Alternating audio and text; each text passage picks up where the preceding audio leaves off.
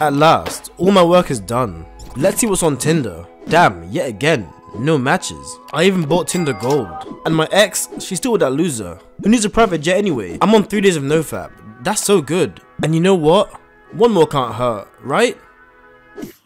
Screw it. No.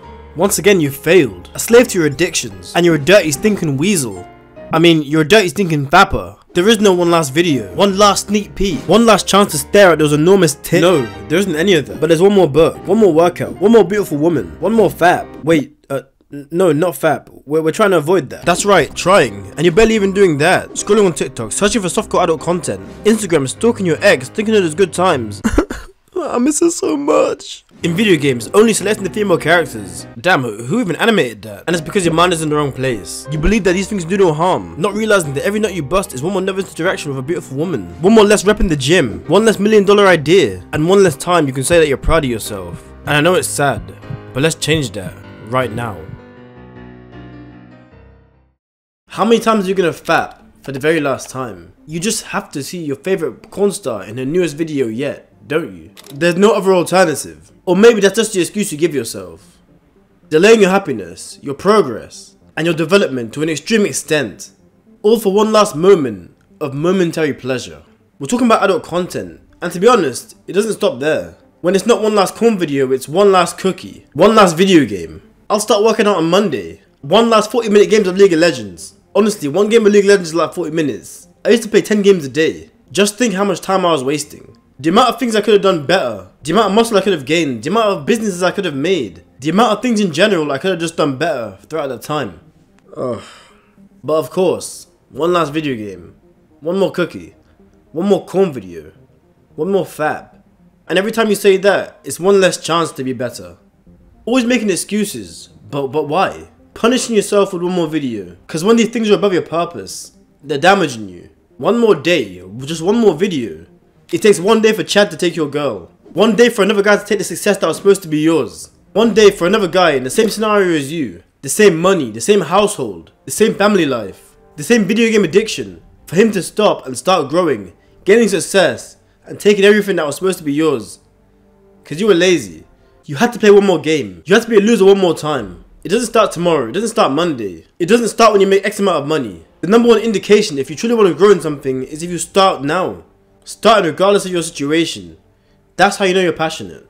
I don't care if Mia Khalifa just drops another video. I don't care if the new Fortnite skin is out. If you're not on your purpose, if you're not grinding, if you're not doing all these things to make your life better, there's no reason you shouldn't be doing them.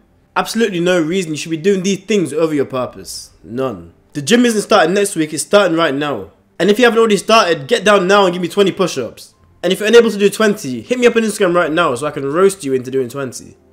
Honestly, so many guys have the potential, the opportunity, but they're just wasting it every single time. Every single shot, they don't make it.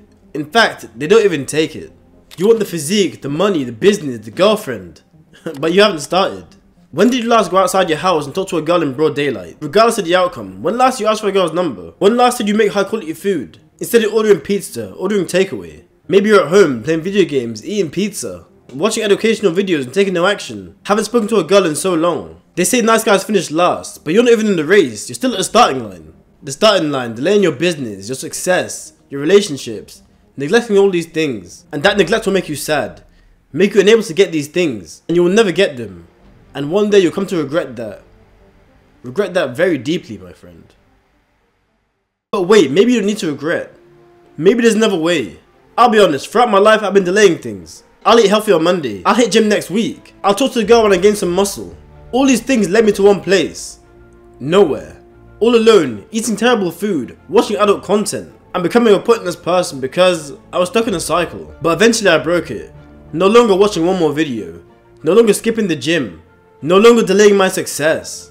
It was simple, it was exhilarating, and most importantly, it was my escape. All I had to do was stare.